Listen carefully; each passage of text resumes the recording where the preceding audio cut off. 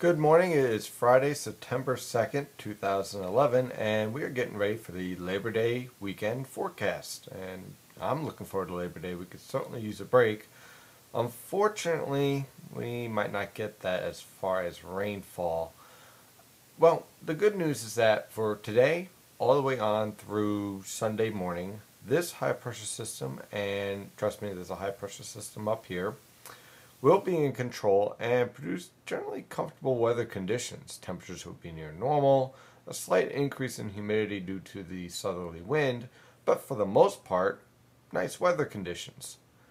But this tropical depression here and this cold front here are going to interact and create some problems for the Philadelphia and New York City metropolitan area for Sunday all the way on through next week. Why through next week? Well, you see, the trough that supports this cold front, which you can see right here, is lifting to the north and east and will generally focus the majority of its energy over the St. Lawrence River Valley and southeastern Canada. Now, what that basically means for Sunday is that this cold front is going to approach the northern mid-Atlantic and then slow down and start to stall.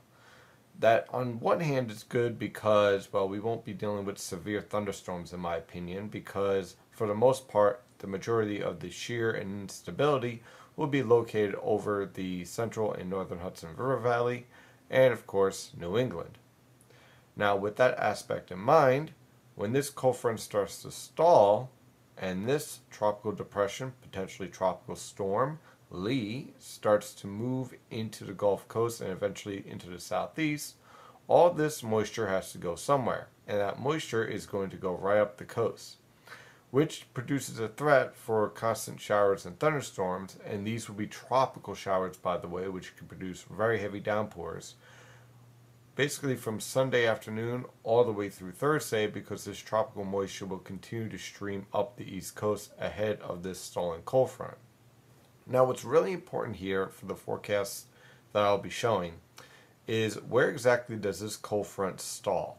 If this cold front stalls, let's say, off of Long Island and off the New Jersey coast, then this high pressure system here will be in control, and for the most part, weather conditions will be pretty nice. That's being seen on the GFS model guidance.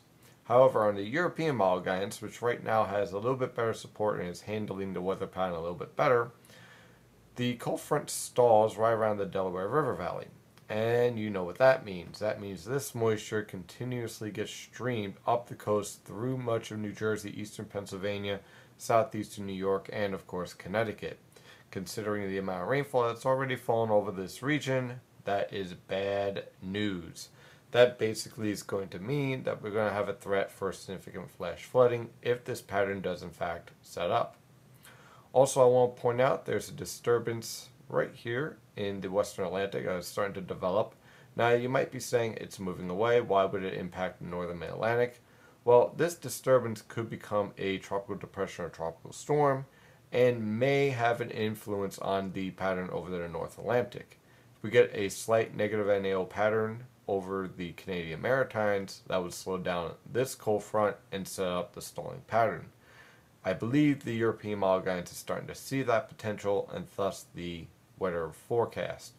And of course, right on the edge here is Hurricane Katia, which someone told me, because I complained about it yesterday, how do I pronounce the name of this tropical storm? Is Katia. So there we go. Now let's take a look, let's zoom in a little bit on our tropical systems. This is our tropical depression that is starting to develop. You can see the convection starting to wrap around the low level center. There's a trough around Texas that is causing a great amount of shear, southwesterly shear. So that's preventing the majority of the thunderstorms to develop around the low level center, and will keep this tropical depression from developing into a strong tropical storm or hurricane. But there is a potential for this disturbance to become a tropical storm and potentially become Tropical Storm Lee. Regardless of whether it's a tropical storm or not, this disturbance, or just this tropical low pressure system, should I say, will move towards Louisiana and produce a great deal of heavy rainfall. Model guidance is suggesting rainfall amounts over 20 inches, which will of course cause a great deal of flooding throughout this location of Louisiana and throughout the Mississippi Delta, and eventually this tropical low will move into the southeast and potentially right up the east coast as a remnant low pressure system, not as a tropical storm or hurricane. Further out in the Atlantic, here we have Katia. Now Katia is going under a great deal of shear. You can almost see, if we stop this right here, there's almost a separation between this area of convection and this area of convection. So where is Katia centered? Well, Katia is centered all the way down here.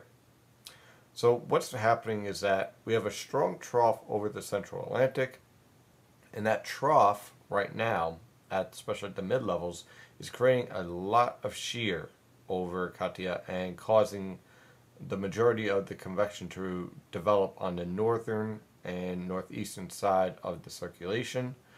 Unfortunately, it looks like that the shear is going to start to end, and over the next 48 hours, Katia will have the potential to develop into a hurricane once again, and potentially a major hurricane. So, does Katia have any impact or potential threat for the East Coast? Glad you asked that. Let's take a look at the European model guidance. Now, as you can see, here we are right now. You can see our tropical low pressure system is developing. Here's our trough. We go out to 48 hours, basically tomorrow night. And you see our trough approaching. You see our tropical low. We have a disturbance over here over the Atlantic. Pretty much dry conditions throughout the northern mid-Atlantic, which is great news for Saturday, which means that we can actually, enjoy the weekend. Now, as we move forward in time, you could see this is by Monday night. Monday night we have the cold front stalled. Let me go back for a second. See, Sunday it's approaching. Sunday night it's approaching. We have moisture streaming up the east coast, and we have a threat for scattered showers and thunderstorms, not widespread, not a washout. And again, we move towards Monday. That trough is moving very slowly. The potential here for scattered showers continues. We have a tremendous amount of moisture at the mid-levels and upper levels from our tropical storm moving into the Mississippi River Valley and eventually into the southeast. And that moisture has to go somewhere, so it moves due north. And as a result, we keep this weakness over the southeast and over the eastern United States overall. Here's Katia, you can see right here. And with all this moisture moving up along the cold front that is now stalled over the region, you constantly get this threat for showers and thunderstorms. Again, not a complete washout, but these showers will produce heavy downpours at times. As we move on through the week, you could see this trough is just basically meandering over the Mississippi River Valley and the Tennessee River Valley. Here comes Katia. Now, what has to happen here is that this trough and this extension of what's the remnants of Tropical Depression 13 and possibly Tropical Storm Lee has to kick Katia out over the Atlantic. And as you can see, as we get to Thursday evening, Katia is getting awfully close to the southeast coast here. Now, in the long-range guidance, you can see this trough starting to lift east, but it's a very weak trough. If we're dealing with a major hurricane here, we might be dealing with some problems heading into next weekend with Katia approaching the east coast. Now, at the very least, it's going to produce enhanced surf along the New Jersey coast, so there will be a problem with riptides later on next weekend if you're heading out to the beach. But as you can see, as we move out in time, this trough is expected to kick Katia out into the Atlantic. But if this trough is weaker or a little bit further west, then we're going to be dealing with some problems along the east coast that we're going to keep an eye on. Right now, I think it's staying off of the east coast based on all the model guidance, but it is a threat that we need to monitor and keep an eye on. That's the forecast for today. I hope everyone enjoys their holiday weekend. I hope everyone gets their power back. Obviously, if you don't have your power, you probably aren't watching this video, but believe me, I feel your pain. And hopefully everyone gets back to normal by this weekend and enjoys an excellent holiday weekend. Have a great day. I'm your meteorologist, Stephen DiMartino, and this was the NYNJPA Weather Productions.